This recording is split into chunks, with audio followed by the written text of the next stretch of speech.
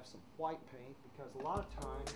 When it was confirmed that pop icon Lady Gaga would come to Oklahoma for a concert, the search began for an artist who could make a special gift for her, one that would reflect Lady Gaga's energy and aura of mystery. They were telling me they wanted to give Lady Gaga a mask for her performance when she comes to Oklahoma City. The search for a nationally recognized mask maker took concert organizers all the way to Bethany? From his Oklahoma studio, artist G. Patrick Riley has created exhibits for the likes of the John F. Kennedy Center in Washington, D.C., and the Fairtree Gallery of Contemporary Craft in New York City. Patrick allowed me to try on the finished product for Lady Gaga, and for a fleeting moment, I was a pop diva. Such is the magic of masks. You can play with it as a fantasy, but it doesn't have to be your real life. And I love fantasy life a whole lot. Throughout history, masks have been used in cultures around the world, not just for entertainment, but as part of religious rituals, and even for medicinal purposes. Oh, that lizard's really coming off.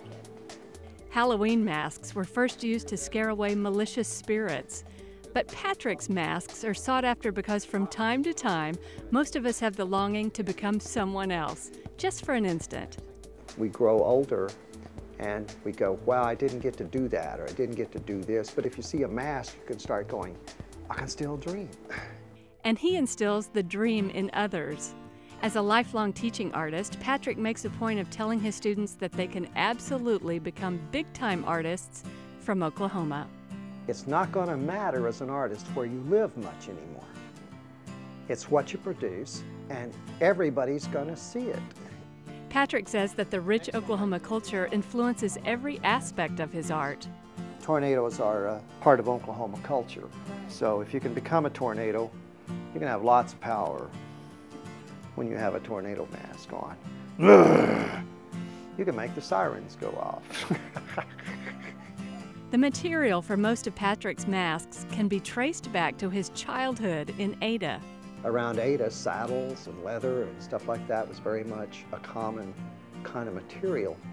So I decided I would go with a material and start working with a material that was common to Oklahoma, and that's leather.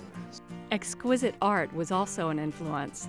Patrick had an uncle at St. Gregory's in Shawnee, and so he spent many childhood hours hanging around the Maybe Guerra collection on campus. I was actually exposed to all of those paintings and the mummy and the Egyptian stuff and all the stuff that Father Guerra collected, his shrunken heads, his skulls, his uniforms, all of these animals at a very early age. And I was always fascinated by them. Why does this have a mask on? So if you thought masks were strictly for Halloween, hopefully you now feel enlightened. And if you had been under the impression that an artist had to live in a big city to be big time, now you and Lady Gaga know better.